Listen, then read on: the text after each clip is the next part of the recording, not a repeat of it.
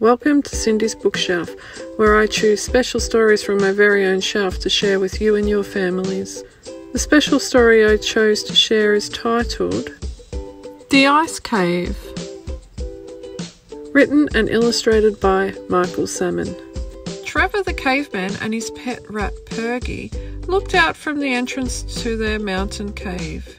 Down in the swamp, the dinosaurs and other creatures were noisily munching their dinner of trees, ferns and water weeds.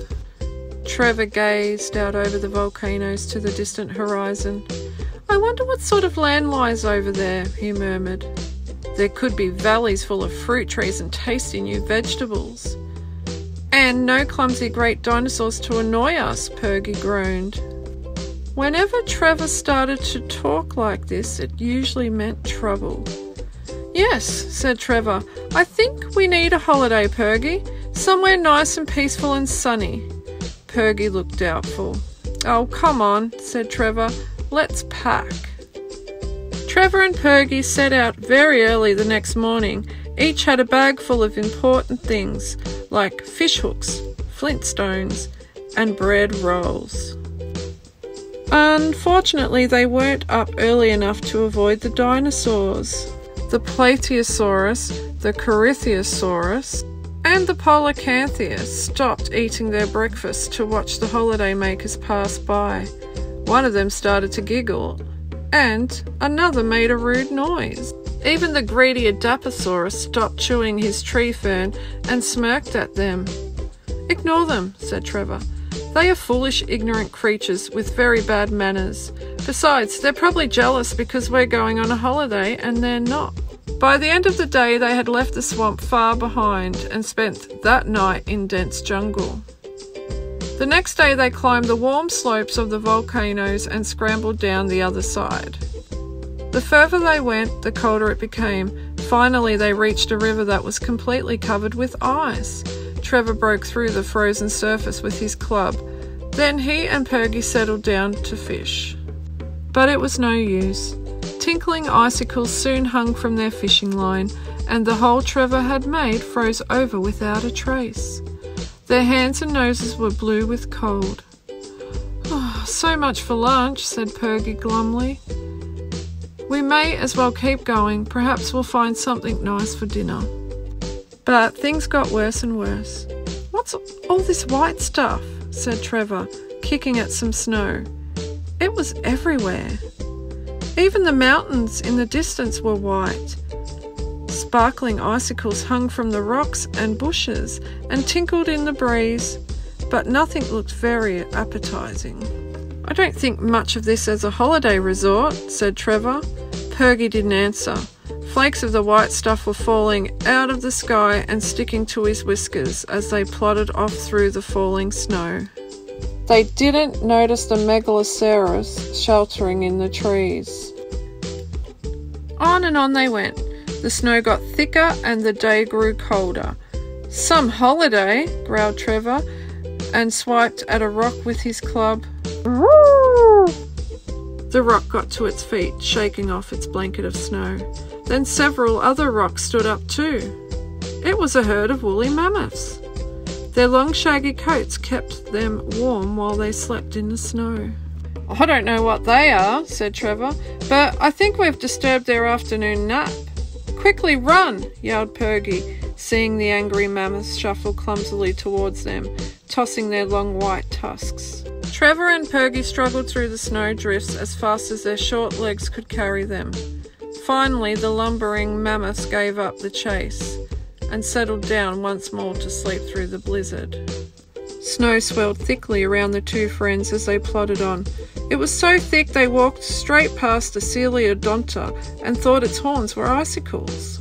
Purgy could see a mountain ahead, and as they climbed its steep slopes, they both noticed a cave on the ledge above them. "At least we can get away from this cold, feathery stuff," grumbled Trevor as he wiped snow off his nose. His beard was frozen stiff. Trevor and Purgy squeezed past some icicles at the mouth of the cave and staggered inside, away from the blizzard. They flopped down, exhausted, on the floor of the cave. Gradually, though, Purgy had a strange feeling that they were not alone. "What's that?" he whispered. Strange creatures stood like statues in the caverns all around them. Trevor reached for his club, his eyes like saucers. But something was odd. They weren't moving. Purgy bravely reached forward and tried to touch the nearest creature.